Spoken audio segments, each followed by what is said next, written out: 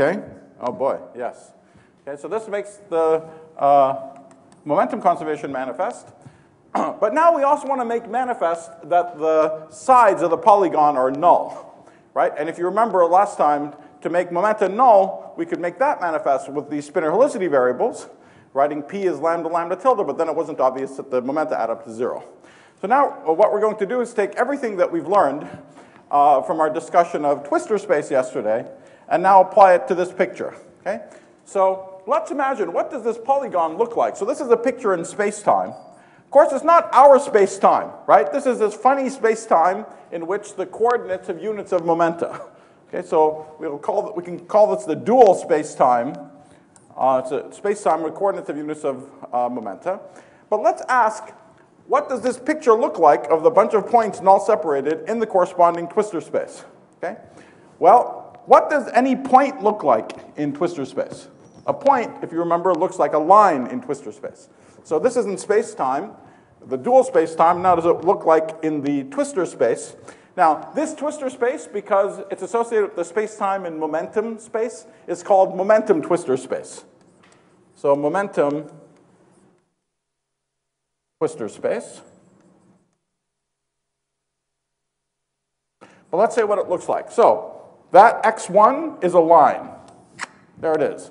So this is the line 1. x2 is another line. But it's not a random line because x2 is null separated from x1. So what does that mean about the second line? It intersects the first one, right? That's what null separation means. So the second line is another line. There it is, 2, but it has to intersect 1. Okay, so this is a line 2. The third one is a line 3, 4, 5, and so what we see is in twistor space, in momentum twistor space, this picture of the null polygon corresponds to a whole bunch of lines, one of which intersects the next. Okay? Okay, great. Now, how can I describe that picture? How can I give the data to totally specify that picture of a bunch of lines, one intersecting the next? I just give you the intersection points. Yeah, and the last comes back and intersects the first. Yes, that's right. That's why we have a closed polygon, right? So all I have to do is hand you just the intersection points now. Now this is still in momentum twistor space. I have to send z1 and some z2, z3, up to zn. And now I get to specify these z's completely freely, right? I just totally free, unconstrained bunch of data, z's, out of which I can build this line z1, z2, z2, z3, z3, z4, up to zn, z1. Okay? So the point xa is associated with the line, so the point in space-time, in this dual space-time, xa is associated with a line za plus 1 in momentum twistor space.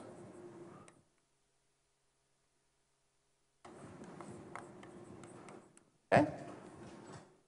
And then, so who is this edge then? Who is this null ray that corresponds to P1?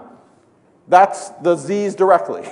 Right? So remember that the lines in twistor space are points in space-time, and points in twistor space are the null rays in space-time, and that exactly corresponds to the momenta.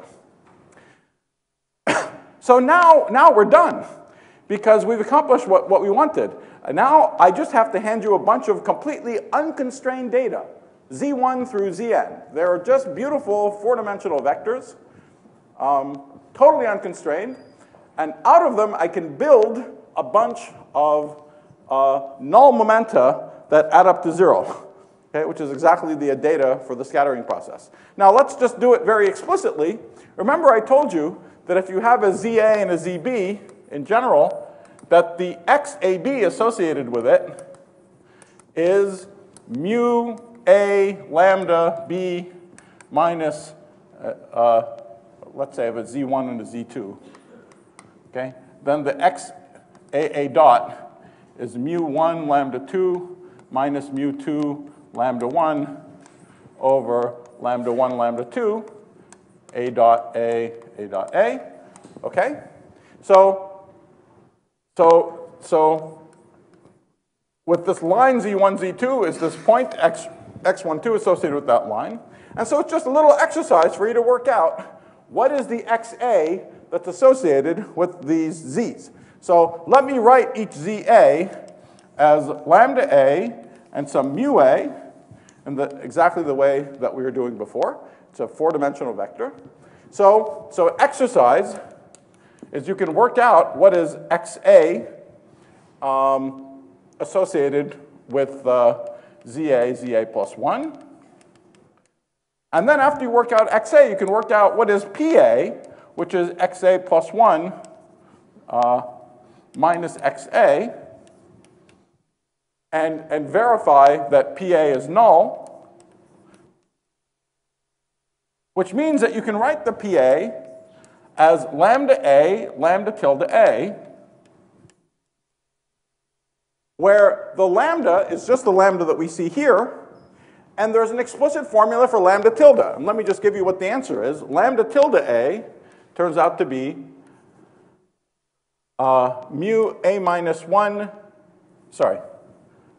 lambda A minus 1, lambda A, mu A plus 1, plus cyclic. So plus A lambda A plus 1, lambda A minus 1, mu A, plus lambda A minus, lambda A plus 1, mu A minus 1, over lambda A minus 1, lambda A plus 1.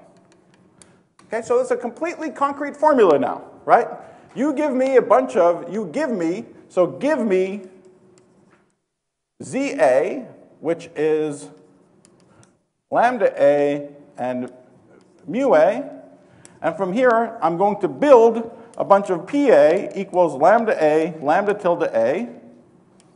The lambda A are just the lambdas here. The lambda tildes are given by this formula. And you can check, so it's clear that the P's squared is 0, and you can check that the sum of PA over A is equal to 0. So that's a beautiful exercise for you to see how that turns out with those little brackets there upstairs that the sum of PA is equal to 0. In order to show that, you need a small identity about these brackets, which is very simple to prove. If we have those lambdas, all these things are 2-dimensional vectors. So if you have any 2-dimensional vector, you can write it as a linear combination of 2 other 2-dimensional vectors, right? And that simple fact is the following identity: AB lambda C plus cyclic plus CA lambda B. So if I have some index here, plus BC lambda A is equal to 0. Okay? Sorry, lambda A is equal to 0. You can verify that that's just the identity that tells you how do you expand a 2-dimensional vector. So how do I expand a 2-dimensional vector lambda A as a linear combination of lambda B and lambda C, which are 2 other 2-dimensional vectors. Okay? So this identity has many names. It's also Kramer's rule. It has many names. If you use that basic identity, then it's a beautiful exercise to show directly that this definition for the lambda tilde satisfies momentum conservation. So after this journey into twistor space and all these spinor Helsinki variables and so on, we're finally done. I can hand you completely unconstrained data, a bunch of 4-dimensional vectors, and from that I can specify the null momenta that correspond to a scattering process. Okay?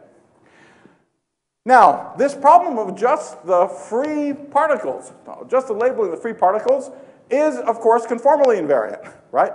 Now, it's conformally invariant in this dual space. This is a different conformal symmetry than the conformal symmetry in ordinary spacetime. This is a funny conformal symmetry in this dual space where the coordinates have units of momenta.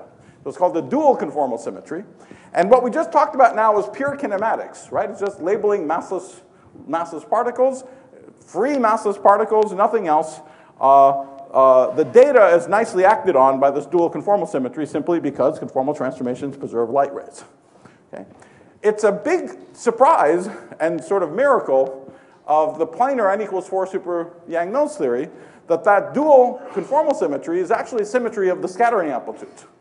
And it's associated with this picture that the scattering amplitudes have which are amplitudes for gluons in the original space-time, gluons scattering the original space-time, can be thought of in some appropriate sense as the expectation value of a Wilson loop in this space-time. This Wilson loop with these null polygonal edges in this space-time.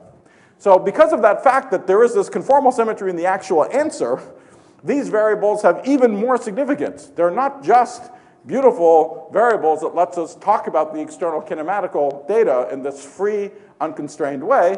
They're also the variables on which this hidden dual conformal symmetry acts as simply as possible. Okay, the dual conformal symmetry acts on the momentum twistor variables just as 4x4 linear transformations, SL4, just as we talked about yesterday. Okay? All right, now one last bit of kinematics before we move on to a geometry is this was all bosonic, and now I want to tell you how to think about the supersymmetry, and I'm going to be a little brief about this, partially because in the picture of the Amplituhedron, the supersymmetry is going to get completely bosonized. Okay, so that's part of the beauty of the story, but anyway, let me at least describe the variable so we know precisely what we're talking about. So now let's just talk about supersymmetry in scattering amplitudes.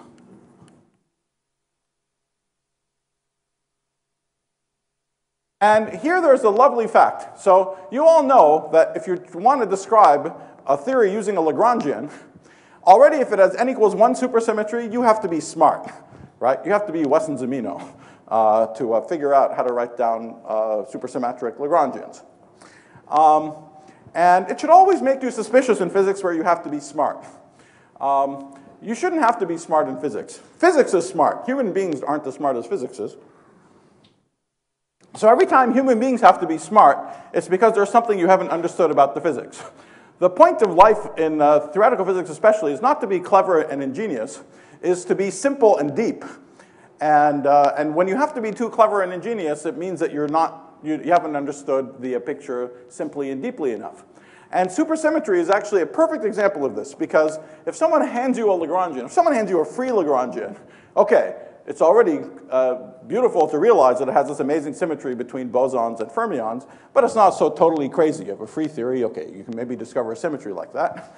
But then at the interacting level, you all know that there's something weird about supersymmetry. If someone hands you the component Lagrangian for the Wesson-Zumino model, it's not obvious that it's supersymmetric. You have to go check these nonlinear variations of, right? There are these nonlinear corrections of the super transformations. And then, of course, people teach you about superspace, and okay, then you sort of feel that it's all been made simple, but it's a little funny. You introduce all these auxiliary fields that aren't really there in order to make the action of the supersymmetry manifest. And then, so you see, supersymmetry is already not like other symmetries. If someone hands you a global U1 symmetry, you know ahead of time, what does a global U1 symmetry mean? It's independent of what the theory is. You know what a global U1 symmetry does to a scalar field. You know what its variation is, independent of what the Lagrangian is. But supersymmetry is not like that. The symmetry depends on what the theory is, depends on the Lagrangian, okay? And of course, it's stranger that when you have more and more supersymmetry, it's harder and harder to write down a Lagrangian that makes them manifest, right? So there is this interesting tension between supersymmetry and locality. And with n=1 supersymmetry, we can have Lagrangians with some work. We have to learn about it in courses. n=2, you have to be crazier and more Russian in order to learn how to build these harmonic superspaces, you know. And n=4, there's no Lagrangian, right? Which is manifestly supersymmetric. How weird is that? That the more beautiful the theory becomes, the harder it is to make the symmetry manifest at the level of the Lagrangian. So again, this is one of many hints that there's something wrong with Lagrangians. But what I want to stress is that the story is diametrically opposite on shell. Because when you're talking about what supersymmetry does to physical particles, you know exactly what it does, right? You don't have to be smart, you don't have to be clever. You know exactly what it does to the on-shell particles. It takes a gluon and it converts it to a gluino. Okay, so the action of supersymmetry on the on-shell states is totally manifest. And that's why we can, when we have maximal supersymmetry, in fact, it makes your life, when we write down amplitudes, as simple as possible. Okay, unlike with the Lagrangian, where it makes your life impossibly complicated. Okay? So let's actually jump immediately to theories with maximal supersymmetry. So we're talking about n equals 4 in 4 dimensions. And we know we have the SUSY algebra. And this is going to be some p alpha alpha dot delta ij. Okay? So I runs from 1 to 4 for the 4 supersymmetries. And up to now, we were labeling our scattering amplitudes for gluons, let's say, by their helicities, pluses and minuses, right? And that's slightly ugly. It has this funny discrete label on it. So if you want to talk about n particles, you have 2 to the n different scattering amplitudes for all the different choices of pluses and minus for any given leg. But when we have an extra symmetry, we should diagonalize the symmetries as much as we possibly can. Right? So it's not a good idea to label the states by the helicities. Now what do we have? What is the particle content we have? We have a positive helicity gluon. We have 1 positive helicity gluon, say. We have 4 positive helicity. We have 4 helicity plus a half fermions. We have 6 scalars with 0 helicity. We have 4 fermions of helicity minus a half, and we have 1 gluon of helicity minus 1. And I'll explain why I'm using these indices on them for a second. Okay, well, why am I using these indices? Because I can build all these states starting from one of them and applying the Qs. Okay, I have 4 Qs, so I use this, and I apply, maybe I should have put this downstairs and upstairs. Doesn't really matter. I apply the Qs, and I build these guys. And I apply them twice, and I build those. 3 times I build those. 4 times I build those. And they're antisymmetric in these R-symmetry indices. Okay? So this is the spectrum of states that I have. But then why should I label them by these helicity states? That's dumb, right? I should find some linear combination of them that's acted on as nicely as possible by supersymmetry. In other words, I should try to diagonalize as many of the symmetries as I can. That's why we label the states by momenta, because we're diagonalizing translations. So let's try to also diagonalize the Qs as much as we can. We can't diagonalize both because they anti-commute, so I can choose to diagonalize one of them. And I'm going to choose to diagonalize Q tilde. Okay? So we're going to say Q tilde alpha dot J on some state, and it's going to be a Grassmann coherent state. Okay, so these eta tilde is going to be a Grassmann variable, and this is going to be eta tilde j. And what's going to, so this is a state that's labeled by its momentum, which is a lambda and lambda tilde, and some Grassmann variables, eta tilde. And so this state is going to satisfy that Q on the state is eta tilde, lambda tilde, back on the state. So these are the nicest possible states that we can use. And concretely, that's just a particular linear combination of all these states. Okay, which linear combination? This state eta tilde is just e to the, is roughly e to the eta tilde q on let's say, plus. Okay, so this would be, concretely, it would be plus eta tilde I plus a half I plus 1 over 2 factorial eta tilde I, eta tilde j, 0 ij, plus 1 over 3 factorial eta tilde I, eta tilde j, eta tilde k, minus a half, plus 1 over 4 factorial eta tilde, I'll just abbreviate to the 4th, minus 1. Okay? Eta ijkl, ijkl. All right, so it's just this particular linear combination of all of the helicity states. So that's the good way to label the external data when we have supersymmetry. And so what we're left with in the end is a very beautiful object. You see, when we have the actual helicities, even though we stripped off these color factors and the momenta have this cyclic structure acting on them, when we stripped off the color factors, the actual amplitudes aren't cyclically invariant because the choice of helicities breaks the symmetry between the different particles. But now when I label all the states by these Grassmann coherent states, then the cyclic symmetry is manifest on everybody. So the superamplitude, this is a superamplitude,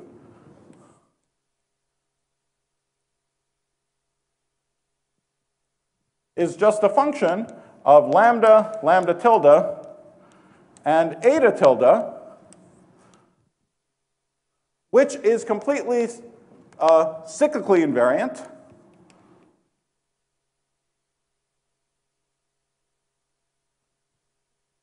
And you can actually show that, that the correct weight under all the helicities means that if you rescale these by t and t inverse and the eta tilde, the tilde is there to remind you that it's like a lambda tilde as far as its scaling goes. So if you scale this by ta inverse, that you should just pick up a factor ta to the minus 2 times m of lambda, lambda tilde, and eta tilde. Okay? And so these superamplitudes are functions of the lambda and the lambda tilde, and they're polynomials in eta tilde.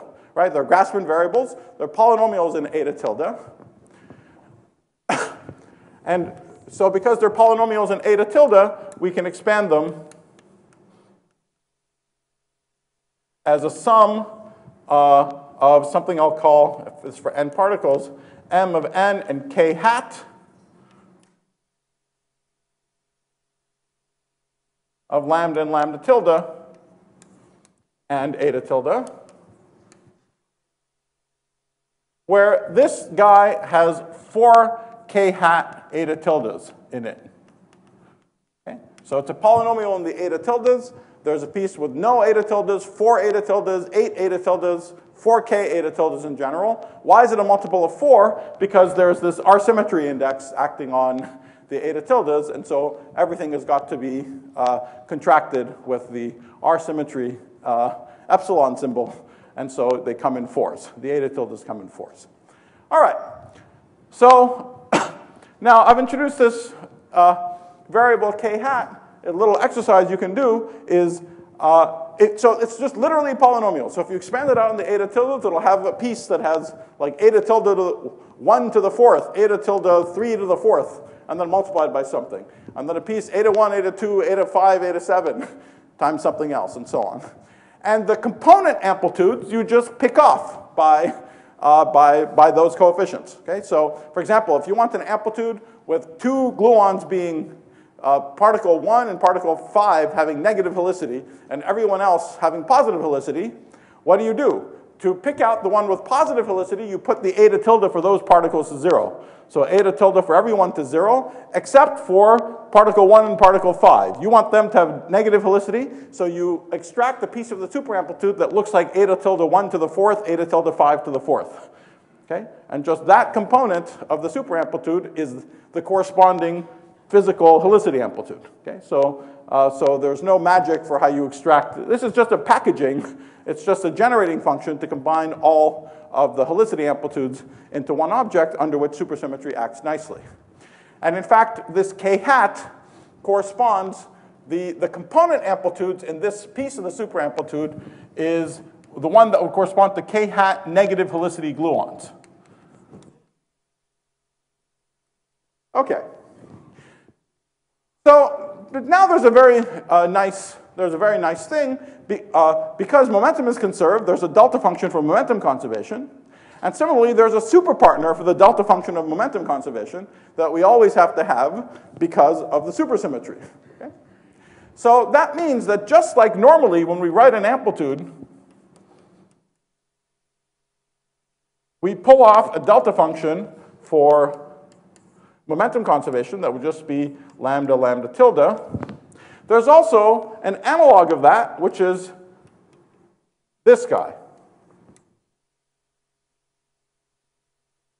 Okay, so that's the super analog of momentum conservation. And one very quick way of seeing that that corresponds to a supersymmetry is that half of the supersymmetries correspond to translations of eta tilde.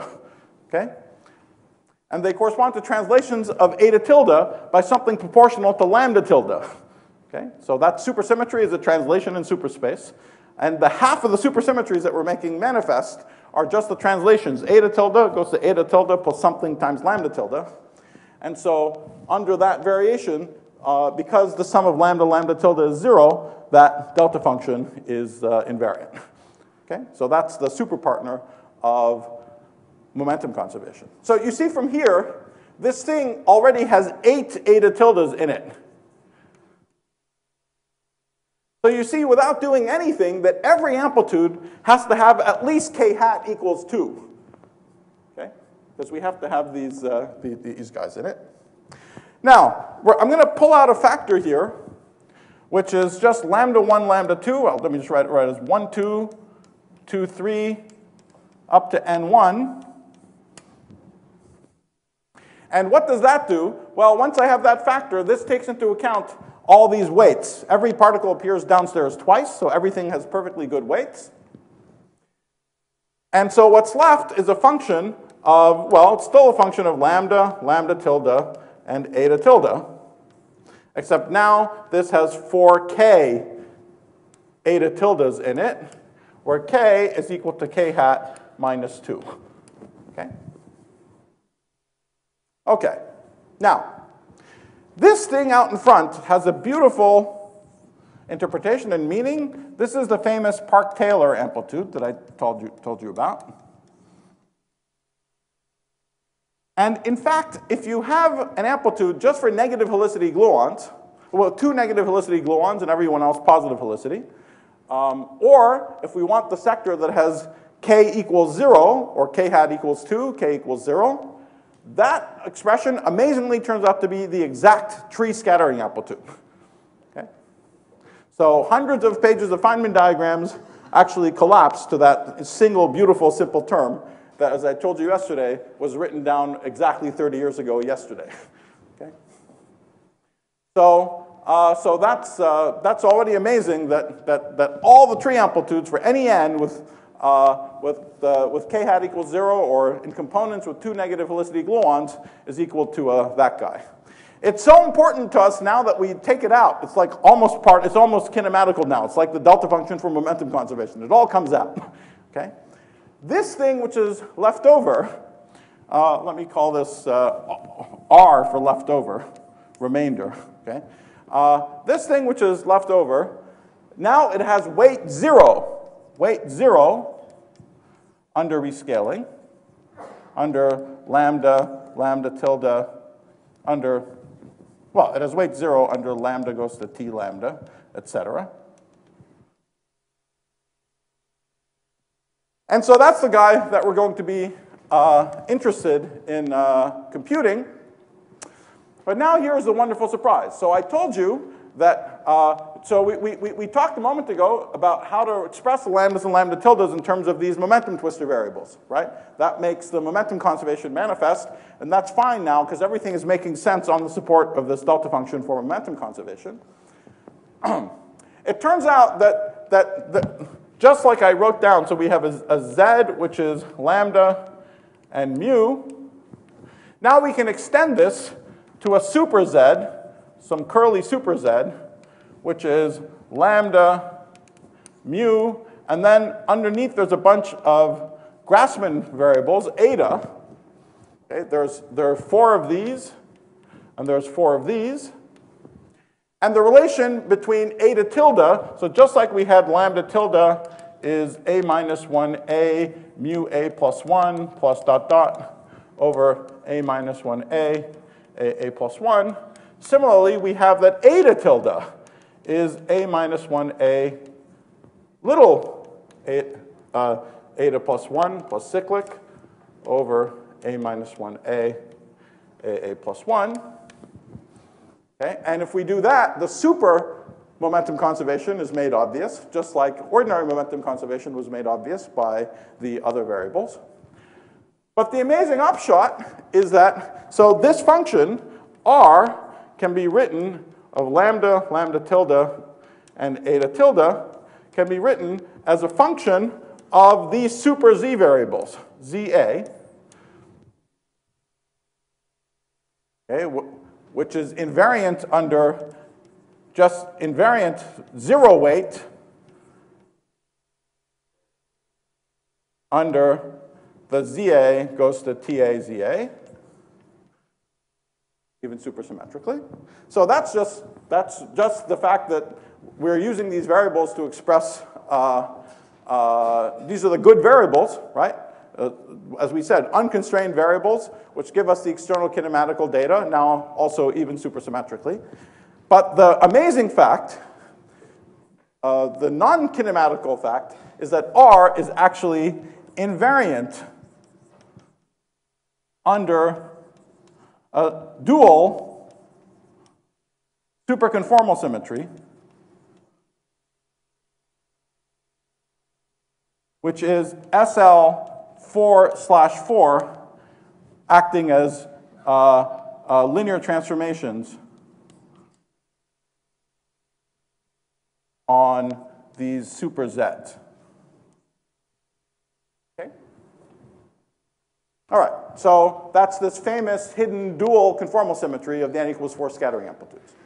Okay, but now we're done. So, so this is we've set up the problem. What we'd like to do is understand how do we compute this function. How do we compute R? And of course, we can compute it with Feynman diagrams in principle. And if we do it, we get all the horrendously complicated mess. But we'd like to know, is there a different starting point for computing them? And can we understand from this different starting point why the final answer looks like it comes from local evolution in space-time and all the other things that we talked about before. Okay, now this would be an entire lecture series by itself to tell you the methods that have been developed to learn to calculate these scattering amplitudes without Feynman diagrams. And these go under the names of various recursion relations, BCFW recursion relations, lots of other interesting ideas.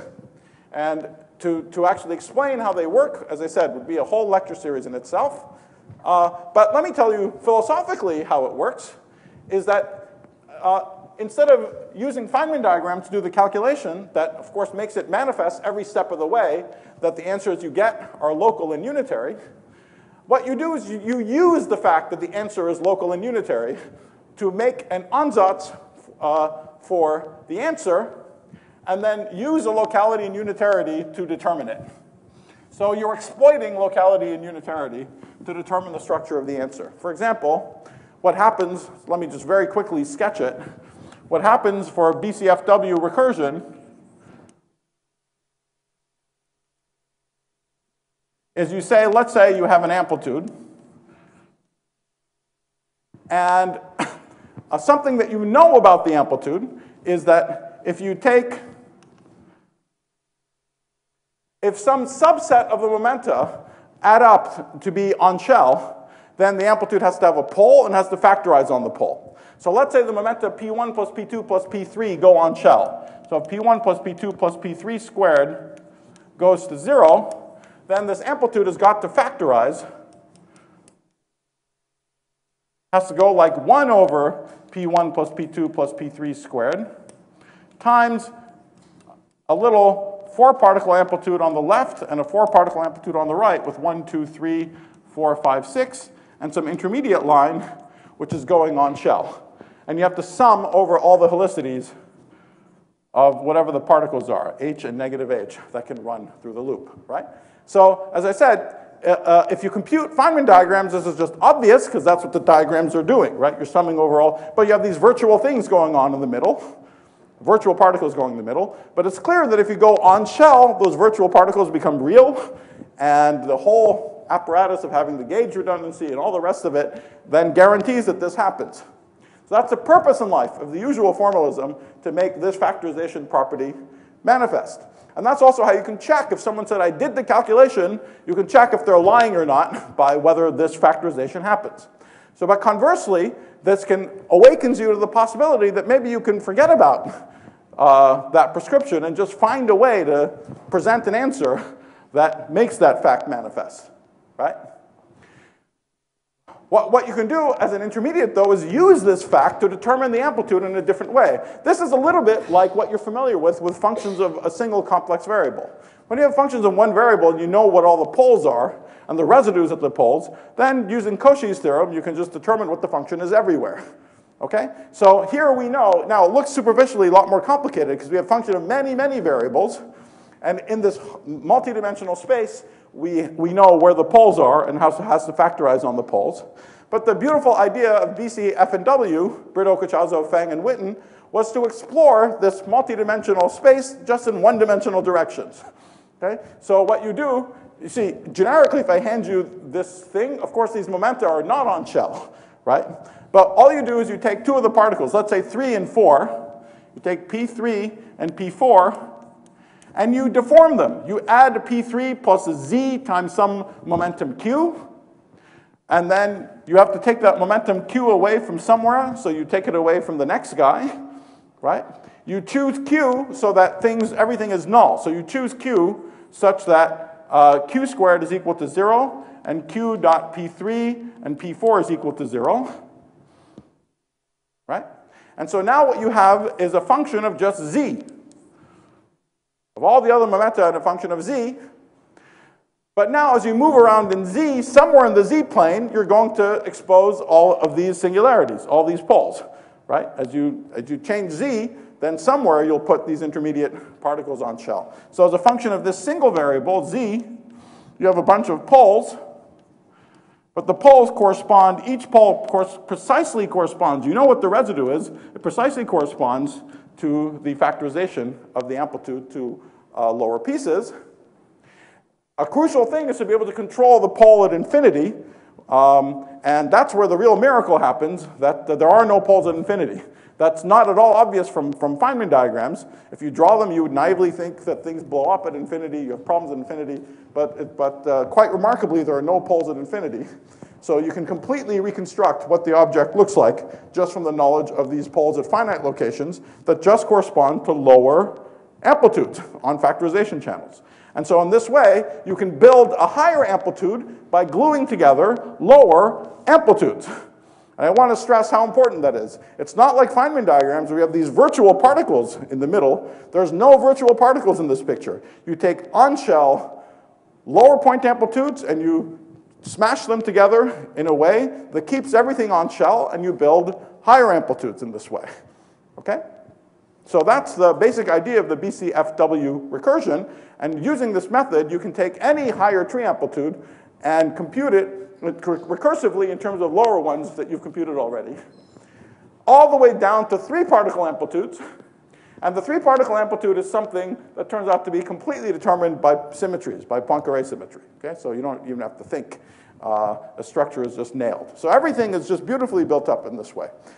But as I said, many lectures to explain how that works properly, but that's the spirit. But something I want you to see from here is that in this way of writing, in this way of doing the calculation, you're first of all, it's highly non-unique.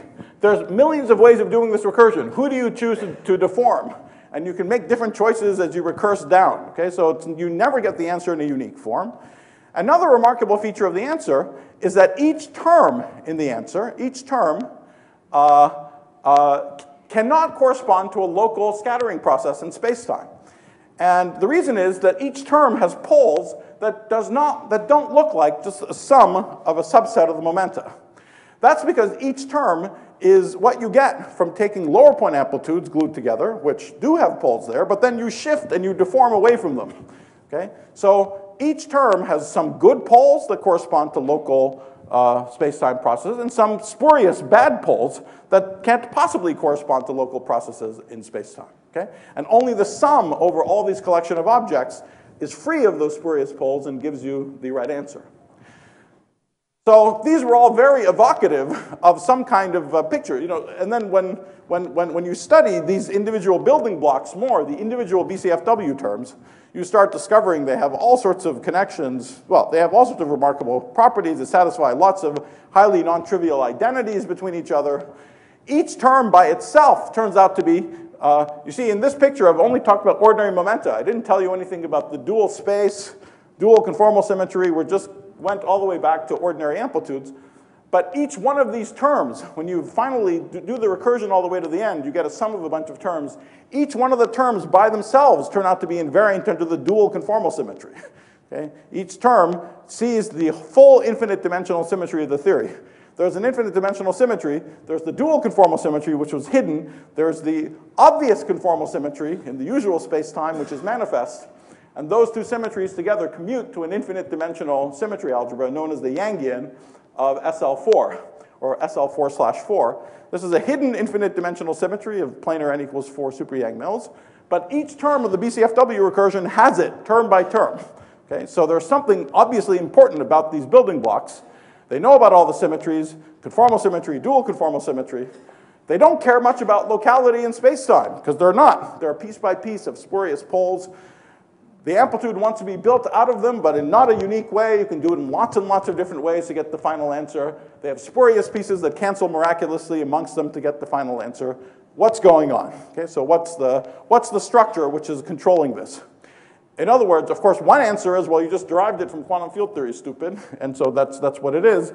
But it had a very strong sense that these objects were associated with another world of ideas, another set of structures, with their own logic for why they were being put together in this particular way.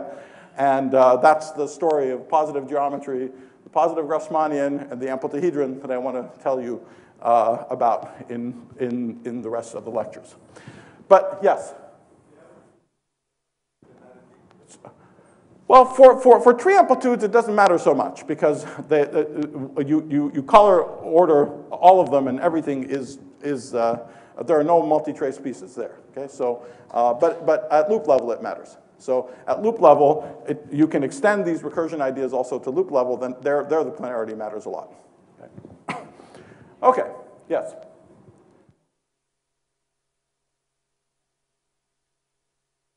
Yes, well, many of these things are true for gravity as well, but maybe I'll make some comments about gravity at the end of the lectures. Okay, so these things about tree amplitudes are very universal. They're also true for gravity, and they have exactly the same flavor. Okay, that you have pieces, they're built out of on-shell objects, they have spurious poles, they cancel miraculously some.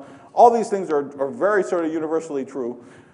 It's in the context of planar n equals 4 that we've taken the story sort of as far as we can to the direction of finding the second starting point that it all comes from. But just to give you a flavor, let me tell you what the amplitudes look like, the simplest amplitudes.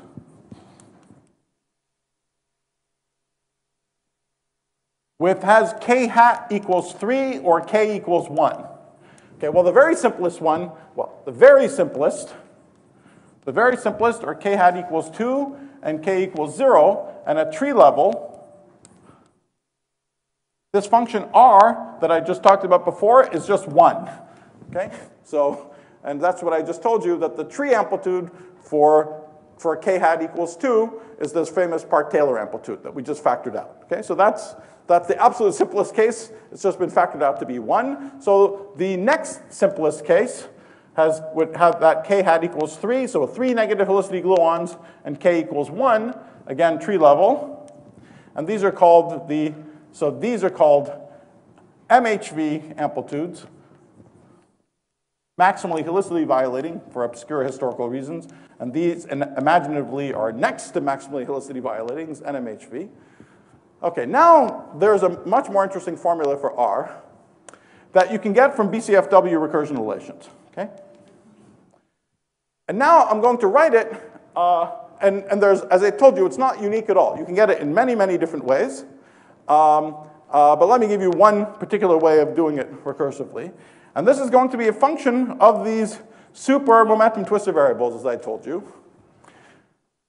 And you just have to take it on faith, but this is what it looks like. It looks like the sum of a bunch of objects, 1 I plus 1. 1, I plus 1, j plus 1. Sum over I and j. These are particle labels between 1 and n. All right, so what is this funny brackety object? Well, this is what it is explicitly. So in general, 1, 2, 3, 4, 5, for any 5 labels, 1, 2, 3, 4, 5 is the following.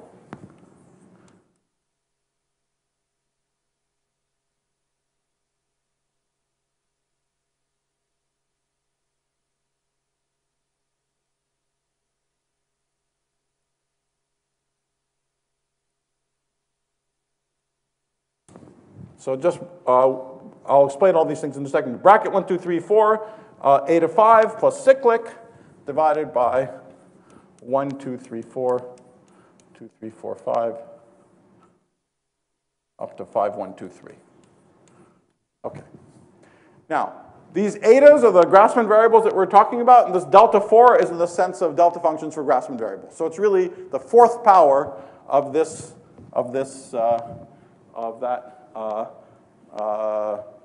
object in the Grassmann variables. Okay, so in the sense of delta of eta is equal to eta, right? So, but what are these brackets? Well, remember, the only symmetry that I have is SL4, SL4/4, but there's the bosonic part of SL4 is just Z goes to any 4x4 linear transformation times Z. Okay, so Zi goes to Lij. Zj, and so that means the only symmetric tensor that I have is the epsilon symbol, epsilon ijkl. And so the only invariants that I can build are things like Za, Zb, Zc, Zd, and this bracket is just defined to be epsilon ijkl times all the z's contracted together, okay? So those are the only invariants that can ever appear, are these 4 brackets, okay? And every time in the rest of this lecture and the next, I have an object in brackets, it means it's contracted with the epsilon symbol, because we don't have any metrics. All we have is the epsilon symbol in this entire story. Okay? Very good. So it's a very simple object. Now, let's just talk a little bit about the kind of poles that we expect are going to appear in our answer.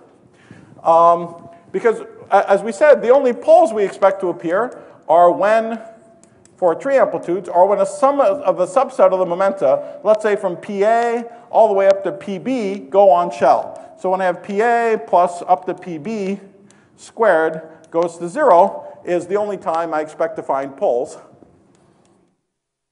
And in this picture of the polygon, of the light-like polygon, this just means if this is PA, if this is PA, and this all the way up to PB, this just corresponds to, this is XA, and that's XB plus 1. The sum of all these P's is just, XB plus 1 minus XA. And so we expect to have a pole when XB plus 1 minus XA squared is going to 0. Okay, when the corners of this polygon become null separated from each other. All right? Maybe I should have put a PB minus 1 here so that this is XB minus XA squared goes to 0. Okay? And what does that correspond to in this twistor space? What does it correspond to when 2 points become null separated? Well, this means that the line ZB plus 1 has got to intersect the line ZA plus 1. And so that pole means that we should have poles when ZB plus 1, ZA plus 1 goes to 0. When that 4 bracket goes to 0, it means that those 4 Z's are linearly independent, so they all lie in a plane, and therefore those lines intersect each other. Okay? So ahead of time we know. So we know that the only poles of the amplitude should correspond to, let me write it as Zi plus 1, Zj plus 1 goes to 0. So somehow, even though the amplitude is given as a function of these Z's, it should care about these funny I plus 1, JJ plus 1 combinations, right? That's how it starts knowing that it has something to do with a space-time. That despite the fact that in twistor space things are functions of points, that it cares about the lines too, right? It cares about these consecutive lines, and it cares about when the consecutive lines intersect each other in order to find singularities in the right spot. Okay? So, but now let's look at this answer and see how many of these things are obvious in the answer. Well, first, I hope you see it's an incredibly simple, we just wrote it down on one line. This would be thousands of pages of Feynman diagrams, okay, got collapsed to this single simple expression. But it has many funny features. First of all, the final answer is supposed to be cyclically invariant when you cycle all the labels over by 1. But it isn't manifestly so, because particle 1 is special. I pick out particle 1. Okay? So 1 I plus 1, not obviously cyclically invariant. Next, is it obviously local? Locality means that the only poles are when I plus 1, JJ plus 1 goes to 0. But it is not that either. If I look at the poles here from that expression, the denominator of the expression has pieces that look like, for example, 1 I plus 1 J. Then the next one, I plus 1, JJ plus 1. Okay, this one is good. But then there's a bunch of other ones, 3 other ones, which are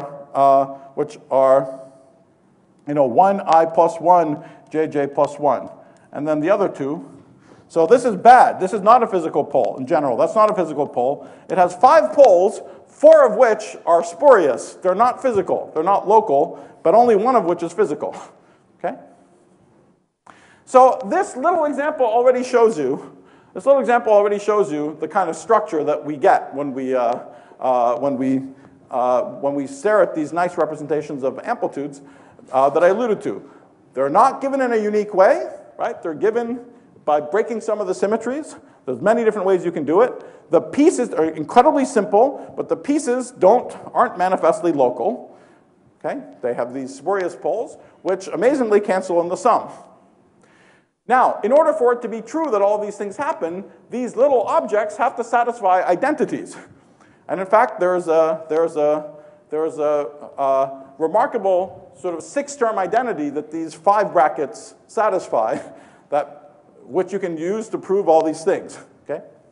For instance, if you could prove that this object is cyclically invariant, that would immediately tell you that it's free of these spurious poles, because what the poles are depend on 1 here. And so if when you cycled everything over, 1 turned into 2, then the location of those spurious poles would change. But so if the final answer is cyclically invariant, then it has to be free of those spurious poles. But the identity that tells you this is cyclically invariant turns out to be some very simple, but sort of quite non-trivial to verify, 6-term identity involving these basic brackets. Okay? All right, so now what we're going to do in the 3rd lecture, but before I get to the 3rd lecture, I want to just do a tiny bit of projective geometry review. But what we're going to do in the next lecture is explain where this comes from. Okay? And just to give you a highlight, we're going to see that this answer is actually the volume of some geometric object. Okay? It's the amplitude, but if you never knew about the amplitude, we're going to associate. You give me the external momentum twister data, extended in some specific way, but you give me the data, and from that data, I'm going to construct a certain geometric object that doesn't even live in twister space. It lives in a slightly more abstract space. Okay? And the volume of that object is going to be the scattering amplitude. But in order to compute the volume, if we've never heard of the scattering amplitudes, we just want to calculate the volume of this object, you want to break it up into little pieces. You want to, in this case, it's a polyhedral object. It's literally a polytope. So you want to break it up into simplices, the same way that if you want to calculate the area of a polygon, you'd break it up into triangles. Okay?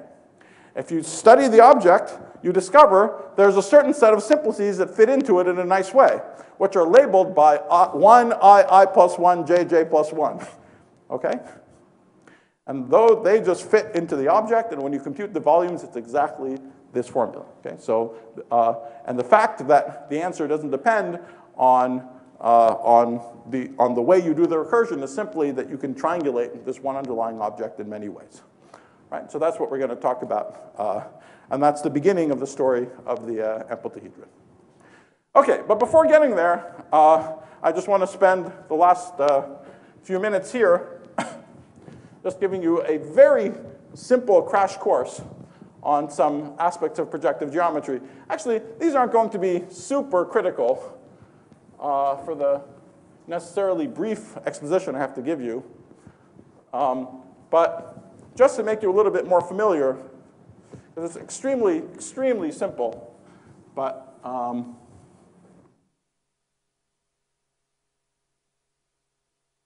it's sort of ironic that we're more familiar with much fancier geometries.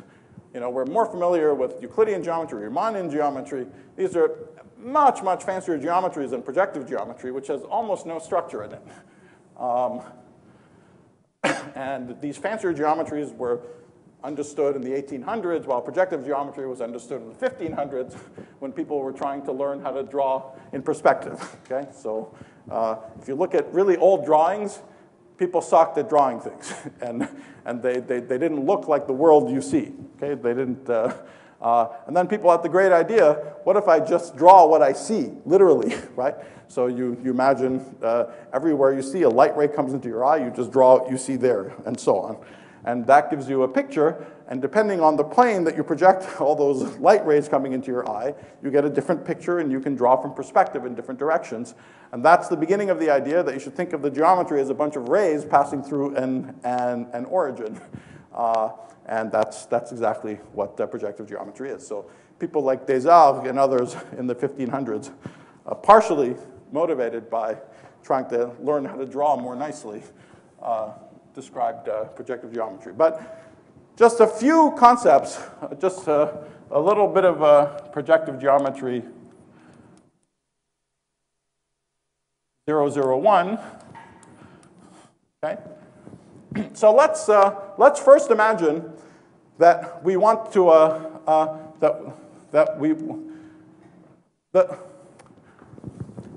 the basic point is that anything you do in geometry, any plane, any geometric questions that don't involve distance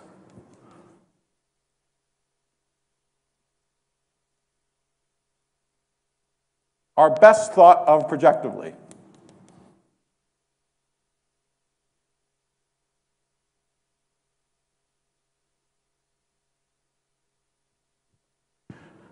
And again, the idea, let's say I'm talking about P2, I want to think of the space of all lines that go through the space of all lines that pass through an origin in a three-dimensional space, that if I intersect with some plane, give me a bunch of points in 2 dimensions. Okay? So this would be the example of the 2-dimensional projective space. But what does it mean algebraically, concretely? It means that I can imagine that I have a bunch of z's, let's say, in this case, 3-dimensional z's, if I'm doing plane geometry, zi that are identified with t times zi. Then in practice, it means that, as we said yesterday, if I have a z0 at the top and a z1 and a z2, then I can always rescale the top to 1, and then the rest of the variables I can call, let's say, x1 and x2. And these will be, again, just points in the plane. Okay? x1, x2, and so on. Okay? But why is this useful? It's useful because it allows us to unify, in one way, all possible linear structures we can have on the plane. And in particular, it allows us to say that any 2 lines intersect. Okay? Any 2 lines intersect. They might have an intersection point at infinity, because that's the central novelty of projective geometry, is just that we add all the points at infinity are added to our plane. And accessing the points at infinity just corresponds to choosing the pieces of this 3-dimensional space that are not accessible in these coordinates are where z0 is equal to 0, but that's just another chart which you have to use to cover the other parts of the projective space. But what I just want to spend 5 minutes doing is showing you how practical and useful it is. Okay? Even if you forget about all the twisters and amplitude and things like this, whenever you're doing any problems where you have to solve simple geometric problems on the plane or in 3 dimensions, it's much better to think about them projectively and solve the problems projectively. Let me give you some examples of this.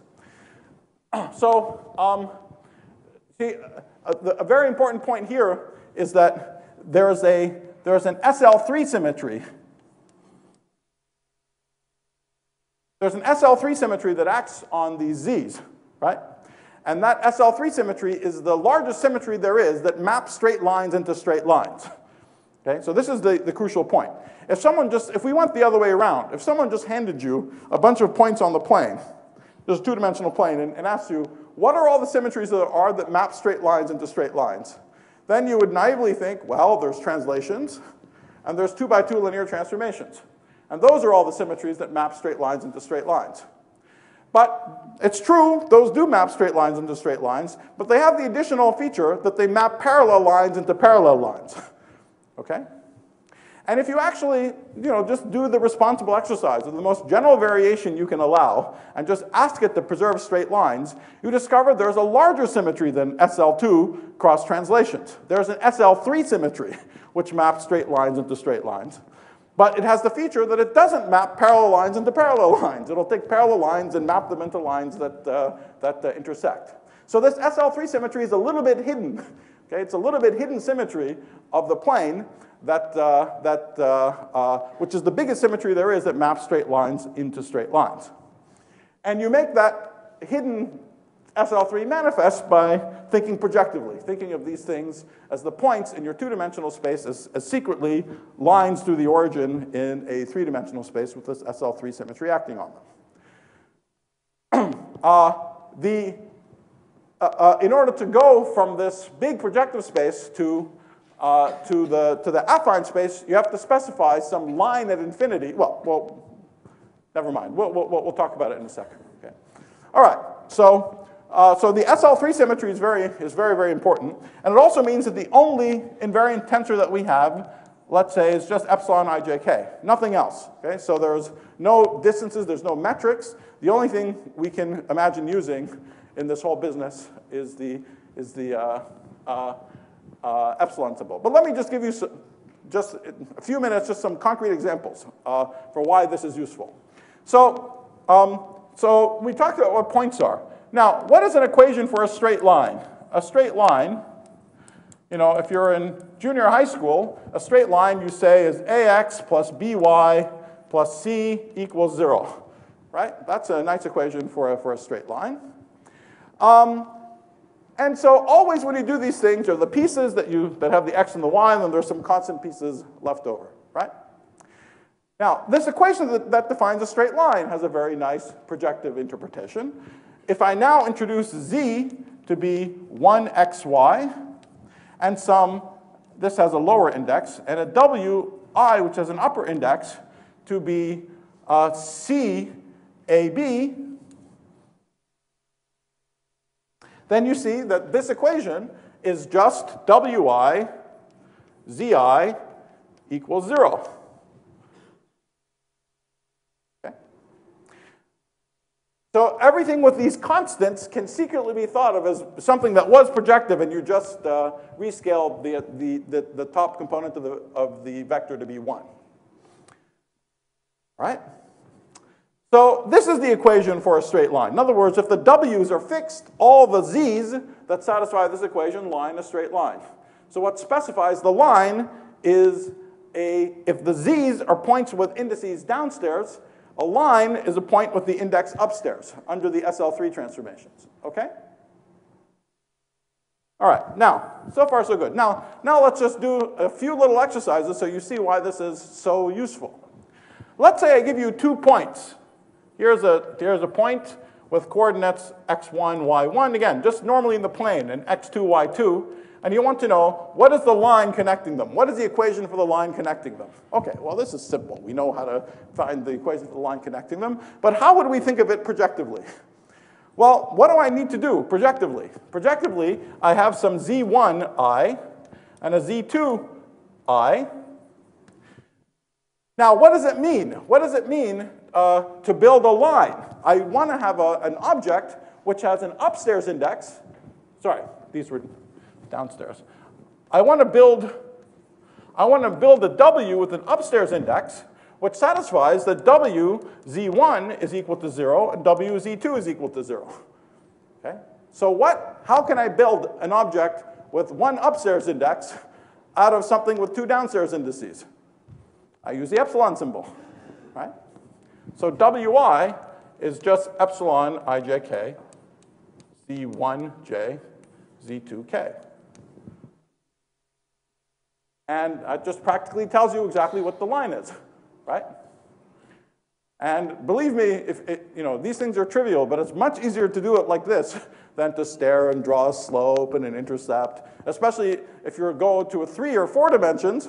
Well, it's exactly the same. If you want in 3 dimensions, you want the plane containing 3 points. It's just epsilon ijkl, z1i, z1j, z2k, z3l, and so on. Okay?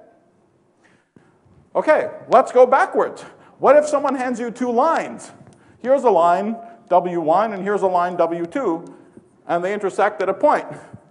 How do I find the intersection point? Well, it's exactly the same.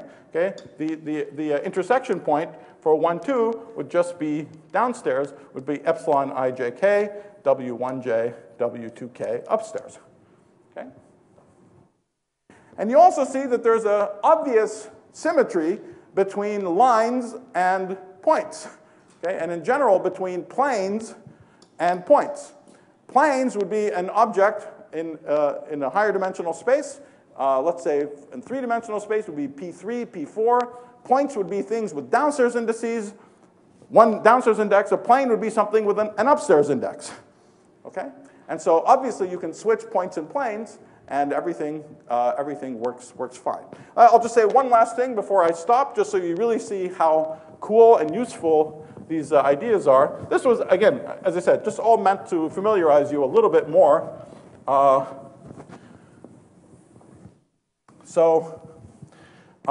This is one that I'll use. I'll do just 2 more things. One that I'll use in a moment in the next lecture. Let's say that I have a triangle, Z1, Z2, whose corners are Z1, Z2, and Z3. And I want to talk about what are some point on the inside of the triangle. And let's say this point had a mass, I'll call the mass C1. This had mass C2 and mass C3. Okay, I'm using C for a funny reason. Anyway, normally I'd write the center of mass here as something like C1, Z1, plus C2, Z2, plus C3, Z3, over C1 plus C2 plus C3, right? So when we do these, there are these 1 over the sum of the masses. But what is this as a projective statement? As a projective statement, it's that yi is just C1, Z1, plus C2, Z2, plus C3, Z3. And I don't have to divide by C1 plus C2 plus C3, because that's taken care of by the projectivization, right? If I put that each one of these are 1, Z1, and so on, then the y that I get would be C1 plus C2 plus C3, and then C1, Z1 plus C3, Z3, which is projectively the same as 1 and C1, Z1 plus C3, Z3 over the sum. So you don't have to do these manual,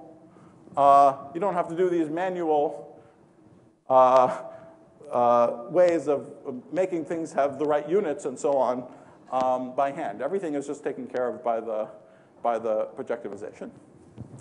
I'll give you a final example that you can play with just as an exercise. Here we talked about lines and points. What is a conic? Okay? Let's say I'm on a plane, and what is a conic?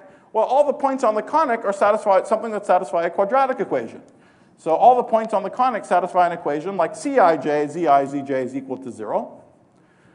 Okay? So what specifies a conic is a 2 by 2 symmetric matrix. Sorry, it's a 3 by 3 symmetric matrix C. So a little exercise for you to convince yourself. It's very simple. Let's say you have a conic and you have a point on the conic. Let's say this point X is on the conic. What is the line which is tangent to that point? Okay, now this is starting to become much more of a pain in the ass in the usual way of doing high school geometry. Okay? But, well, what is it from this point of view? There's a point on a conic, and from it, I have to get a line, right? So I have to take something. I have to take my data as Cij, and then I have this X with a downstairs index j, and out of it, I have to build something with an upstairs index to be a line. Well, there it is. That's the line. That's the line that's tangent to the point on the conic. Okay? And that's the point of playing, when you think projectively, all you have to do geometry problems is just put the objects together and contract the indices the only way you possibly can, and everything always works. Okay? Okay, so that's it for projective geometry 001, and then we'll start with the proper geometry in 5 minutes. Thanks. Okay.